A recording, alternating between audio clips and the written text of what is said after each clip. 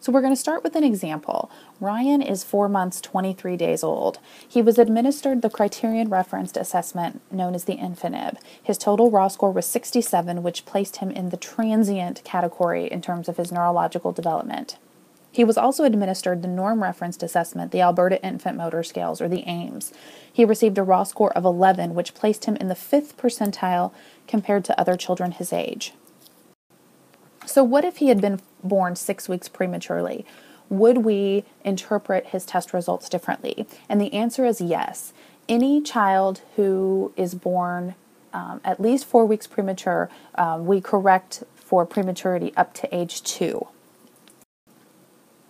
So here I've outlined the 6 steps for adjusting for prematurity. So if you come across a situation where you are serving a child who is 2 years old or less and who was born at least 4 weeks early, these are the steps that you would use to adjust their age for prematurity so that you are assessing them properly and appropriately.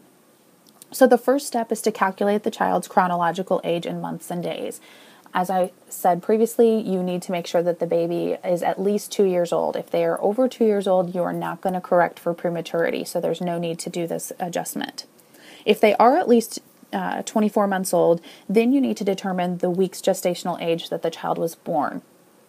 If you do verify that the baby was born at least 4 weeks early, so they were born before 37 weeks gestational age, then you proceed with adjusting for prematurity.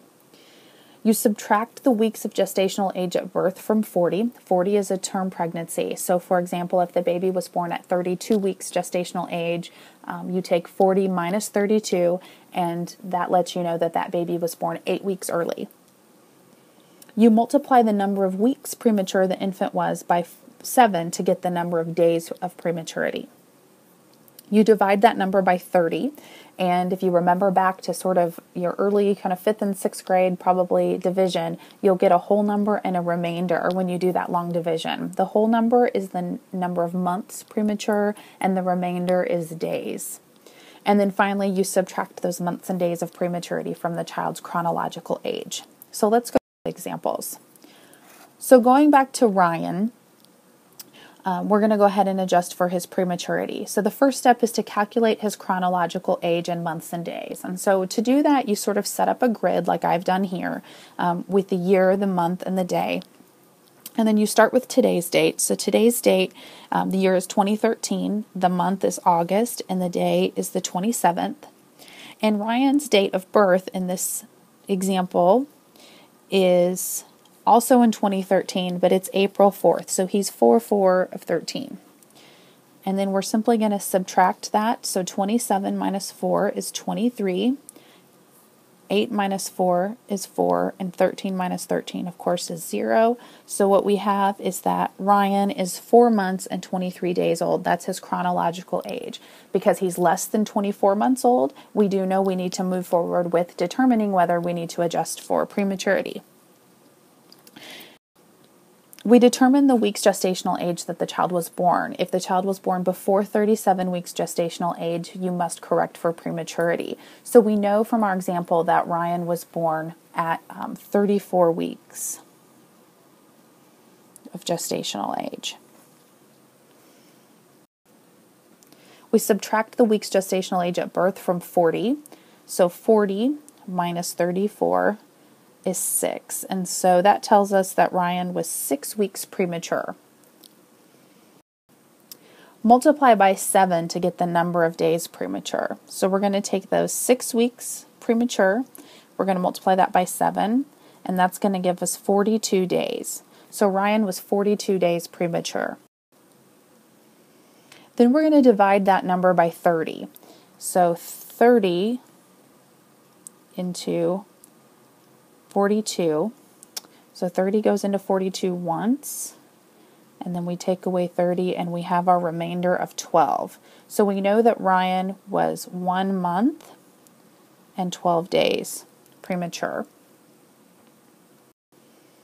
And then we subtract the months and days of prematurity from the child's chronological age. So again, we're going to set up that grid, years, months, and days. And so we know that Ryan's chronological age is 0 years, 4 months and 23 days. And his the adjustment that we need to make is 0 years, but it's 1 month and 12 days. Then we're going to subtract, and that's going to give us 11 days, 3 months. So Ryan's adjusted age is 3 months, 11 days.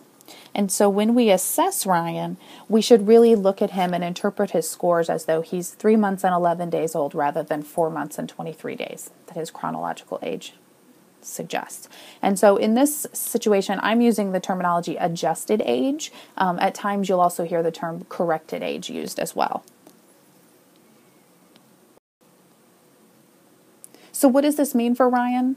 Well, we know that if we look at him at 4 months, 23 days, his chronological age, versus 3 months, 11 days, which is his adjusted age, that makes a difference for the way his test scores are interpreted. His infinite bra score of 67, the difference is him being considered as transient neurologically versus neurologically normal on that assessment. And when we look at his AIM score of 11, if we look at that score, considering that he's 4 months, 23 days, it puts him in the 5th percentile compared to other children his age. However, if we look at him as though he's 3 months, 11 days, it puts him in the 31st percentile compared to other children his age. So really, this difference might make the difference between us being concerned and possibly even referring Ryan for services versus just kind of watching him and knowing that he's really within average range for his adjusted age. So a couple of other examples, we'll just to practice this a little bit. So let's look at Allison. Allison was born on 5/17/12, and she was born at 26 weeks gestational age. So first thing we're going to do is we're going to set up our chart here. So year, month, day, and then we'll go, here's today, and then her date of birth. So today is, 8/27 of 2013, and we see here that her date of birth, the year is 12, the month is 5, the day is 17. So we're going to subtract, and we're going to get 10 days, 3 months, 1 year. So 15 months and 10 days is her chronological age. And so that's less than 24 months of chronological age, so we know that we need to correct for prematurity. She was born at 26 weeks gestational age, so she was certainly born before 37 weeks. And so let's take 40 minus 26, and that's going to give us 14. So she was 14 weeks premature. In order to find the number of days, we're going to multiply that by 7. And so 14 weeks times 7 days per week is going to give us an 8. Carry that to 98 days. So she was 98 days premature. If we divide that by 30 into 98, we get, goes into 33 times. Subtract that 90, and then we'll get 8. And then we have that remainder of 8. So we know that she was 3 months and 8 days premature. And so we'll just simply subtract that then from the chronological age that we calculated over here. So we're going to subtract that 3 months and 8 days, and what we'll get is 12 months, 2 days. So for this child, for Allison, we would assess her as though she were a 12-month-old rather than a 15-month-old. Here's another example. This example is for Michael. Michael was born on October 30th of 2011 at 32 weeks gestational age. So year, month, day, set up our grid here. And then today, once again, is August 27th. And we've got a date of birth of October 30th. And so we start again over here with the days and we subtract. So we can't take 30 away from 27. So if we think back to old subtraction math or elementary school math, we know that we have to borrow. So we're going to borrow a month. And because a month is 30 days, we're going to borrow that month. When we bring it over to our days column here, we're going to add 30. So that's going to change that to 57. So 57 minus 30 is 27 days. Moving over to our months, once again, we have this problem. We can't take 10 away from 7. So once again, we're going to have to borrow, this time from our years. So we'll borrow. Because when we take a year is 12 months, we're going to add 12 here. So we're going to make that into 19. So 19 minus 10 is 9, and then 12 minus 11 is 1. So we have 1 year, 9 months, and 27 days, which is 21 months, 27 days. That's our chronological age. And so again, that's less than 24 months. So we know that we need to correct. So 40 minus 32 is 8. That's 8 weeks. We're going to multiply that by 7. It's 56 days premature. We're going to divide that by 30.